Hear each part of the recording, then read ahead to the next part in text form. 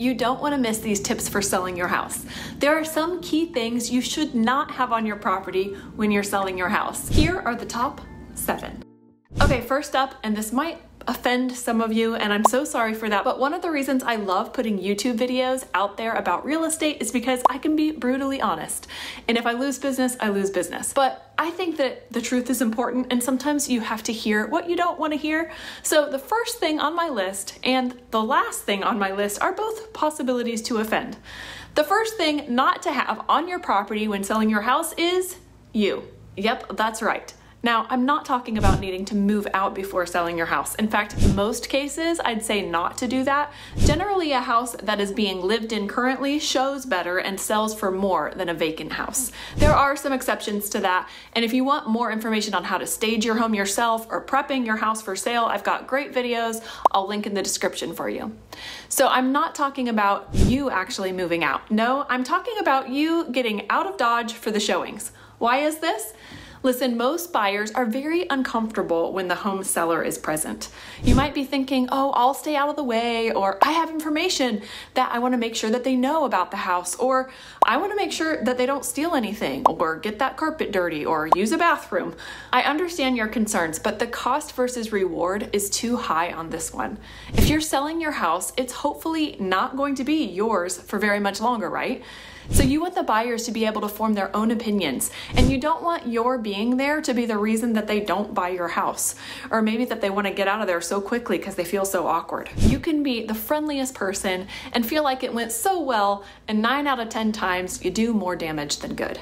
Besides potentially chasing away a future buyer, another reason not to be there is that we want to get good, honest feedback from any buyer that walks through.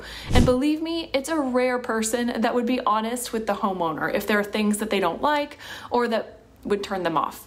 No one wants to hurt your feelings. So if your goal is to talk up the features and make sure that the buyers know all the great things, one solution that I do all the time as a listing agent is to contact every buyer's agent ahead of time before they walk through the home, and verbally or via text, let them know about those extra details that the buyer might miss. Maybe give some further instructions or whatever you want. And also, following up with every buyer's agent for candid feedback. If I have a seller who's still not comfortable with that, then I'll offer to be at the showings myself.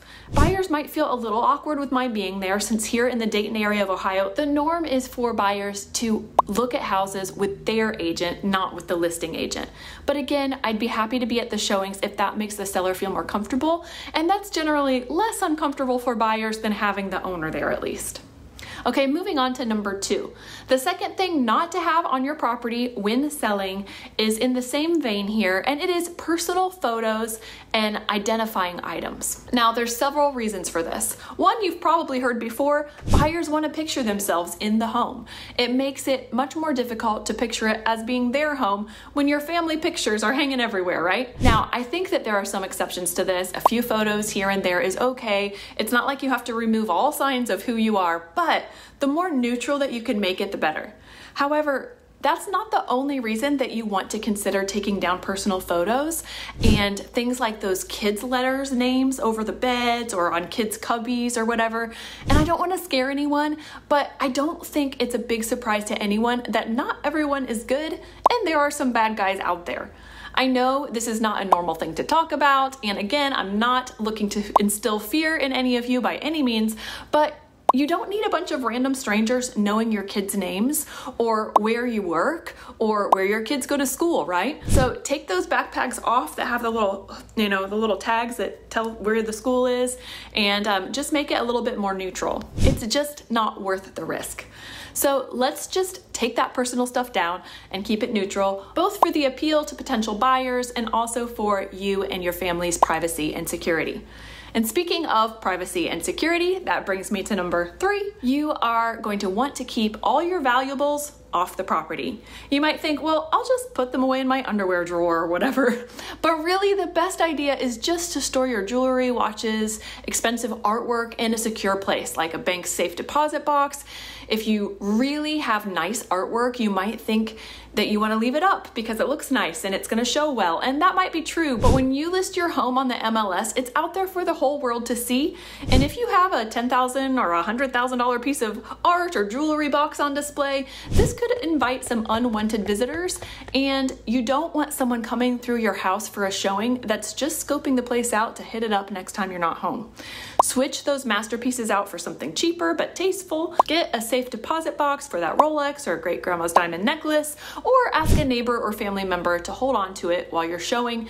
And keep all of this in mind for when the professional pictures are taken too, because again, anyone can view those pictures online and it could attract folks in the market for more than just a house. If you have safes, make sure that those are covered up for pictures and showings too. People know that safes usually mean valuables, right? Before I move on to number 4, I want you to know that if you happen to be in the Dayton area of Ohio, Tip City, Troy, Vandalia, Englewood, West Milton, Beaver Creek, Oakwood, Huber Heights, New Carlisle, really anywhere in the surrounding area, and you're thinking about selling, I do have a free PDF seller's guide that I update every quarter that I'd love to get into your hands. Just comment, "I want a free seller's guide," and I'll get you to that. No strings attached. Okay, number 4, medications. Most professional realtors are going to educate their buyer clients about privacy, not opening drawers, etc. But I'm telling you that there's going to be times, regardless of their best efforts, there is often opportunity for those looking for it to snoop. So medicine cabinets, bedside drawers, again, ethically, they should be left alone, but aren't always. So I'm talking mainly about addictive medications. Again, just like the valuables, there's potential for people coming through your house with ulterior motives, and they have the floor plans and they know where the bathrooms and the bedrooms are. And if there's someone looking for drugs, they're probably going to find it. Unfortunately, we do have an addiction problem going on right now. So something to consider would just to be throwing that in your purse or a little bag and taking it with you when you leave for showings. Another little side note along the same lines is that you might want to consider partially childproofing. So buyers might not keep their kids super close, and you don't want a kid thinking that medicine is candy or drinking that cleaner under the sink and creating a liability for you. It is up to the parents to watch them, of course, but that doesn't mean that you couldn't get sued, even if it's not your fault. And your favorite vase or figurine, even though they shouldn't touch it, you might want to move that out of reach of little hands as well. Number 5, things not to have on your property when selling your house is signs of desperation. See, you're required by law to disclose the material defects of your property, any future assessments or zoning changes that you know about, and things like that. And that's actually in your best interest to disclose fully those things that a buyer would want to know that affect the value of your home. However, it is not required, and it is not always wise to disclose your reasons for selling, especially if there's a distressed situation. If you're getting divorced, if you lost your job, if your house is at risk of foreclosure, the reason you don't want to give this away is because it gives the buyers and their agent an edge in negotiating if they know that you're desperate. I've been to houses for sale where there's a notice of non-payment of taxes on the front door. Not the best first impression, you know? Things like one side of the closet being cleaned out or one side of the bathroom vanity can give a hint that there's a marriage issue. Just take a look through the home and think what might be giving away something that I don't want to give away, and make a few little tweaks. Now, there could be some situations where you're looking for any offers, even low ones, as long as it's fast. And you can give permission to your listing agent to disclose that you are highly motivated. But even then, don't make it obvious for the showings. You don't want potential buyers thinking about difficult situations taking place in their future home. You want the property to be seen in the best light and to release all those good, happy hormones for the buyers. Another thing you want to not have laying about is number 6, personal bills and important documents. You might think that leaving a stack of bills on the desk is no big deal, and most of the time it probably isn't, but again, not everyone has the best motivations or integrity, and you don't want to be the victim of identity theft or someone getting a hold of a bank account or credit card numbers or account information. Also, just like medications and valuables, some folks might be on the prowl for car titles, passports, birth certificates. Don't leave checkbooks out. You want to lock your filing cabinets with personal records. Even the best agents showing your home might not be able to be with their clients 100% of the time, and folks who are looking for trouble know just where to find it. Listen, most buyers are going to be so respectful and stay with their agents and wouldn't think about rummaging through your drawers or files, but this is just an extra safety measure not all sellers consider that I wanted to bring to your attention. Here's another little side note. Although buyers shouldn't be opening up desk drawers, they have every right to be opening up cabinets, looking under sinks, opening a appliances like refrigerators and dishwashers, looking in crawl spaces and attics, because these are all part of the house that they're potentially buying. I've had some sellers get upset about this, so I'm just telling you up front, be prepared for that and leave those access points open. It could prevent buyers from pulling out of contracts after inspection, because if they're seeing a scary crawl space or an attic full of animal nests for the first time at the inspection, they could get scared. Now, hopefully you've paid attention to those places and made sure that they're good and prepped for sale, but I am definitely getting off the subject now. Let's get back to it. The final thing on my list of things not to have on your property when selling your house. Okay, I told you up front that this last one might offend people, but stick with me and let me tell you the reasons for this one, which is number 7, evidence of animals. Now, if you're an animal lover, you might wonder why in the world this one is even on the list, and even be slightly or very offended that I would say not to have evidence of animals. But the thing is about selling your house is you want to appeal to the masses. You want to avoid people knocking your house off their list, and you'd be surprised at what a bad impression having evidence of animals can be. Now, my dad and my brothers are both veterinarians. Shout out to Tip City Veterinary Hospital. And I grew up with all sorts of animals, so this is not a personal issue for me, but I have walked through enough houses with buyers that I can tell some stories. In fact, I'm gonna tell you one in a minute. Now, when I say evidence of animals, I don't necessarily mean that you can't have any pet pictures or a dog bowl out. However, these things are usually really easy to just hide or stick in a closet or a drawer, and you want the house to be as clutter-free as possible anyway. So what am I talking about here? Mostly odor and hair. Big cages, pet beds, cat litter, cat towers. All of these things can contribute to the smell and certainly the clutter.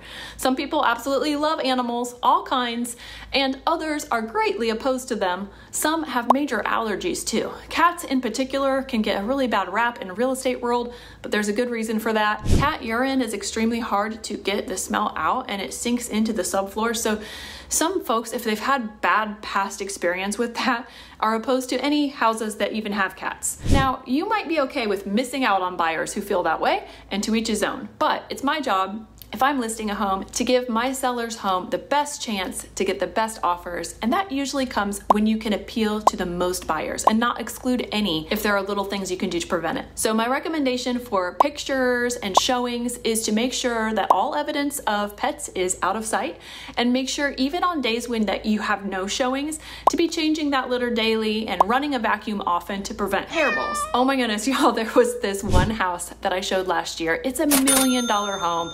It's immaculate. It's not following any of my warnings on not displaying expensive art. It was like a museum or an art hall in there. Hugely high ceilings, marble soaking tubs, vast spaces, enough room for 3 families easily. But there was this cat. Just one cat, and it smelled so bad. You could smell it as soon as you went inside, but then when you went into the kitchen area, the closer you got, and the laundry room that was off of there, the kitty litter box was in that, I had a hard time even breathing. That house was on the market forever, and it was discounted multiple times, and it was beautiful. On the other hand, one of my recent listings, the sellers had a cat, and you'd never know it. It smelled amazing in that house, and the cat was even present for some of the showings with no issues. And we had an offer within a week. So I've walked through houses that have like half of an inch of dog hair around the edge of most of the room. This is just one of those things that you really need to trust a third party and hope that you have a listing agent who's willing to be completely honest with you. Because, you know, with smells, you just don't notice it because you're there, right? It might not even bother you very much, but I just wanted to make sure that you know, because we're talking about making your home as widely appealing as possible. And not everyone's going to tell you this because they don't want to hurt or offend you. And I know that pets are part of the family, so it can get sticky talking about this with owners. So there you have it, the top 7 things that you should not have on the property when you're selling. These are all super important. Hopefully you understand why, if I did a good job at all explaining it. By the way, I totally forgot to introduce myself in case this is your first time finding me. My name is Lydia Rowe, and I'm a realtor here in Tip City, Ohio. So that's why I know so much about this topic today. I have all sorts of great content on my channel that's going to be helpful to you whether you're buying or selling here or just wanting to get to know the area. So make sure that you hit that subscribe button and get to educating yourself so that you can make the best and most informed decisions regarding your next move. I plan to put out another video soon on things you should have on your property when you're selling, and once that's done, I'll link it here too.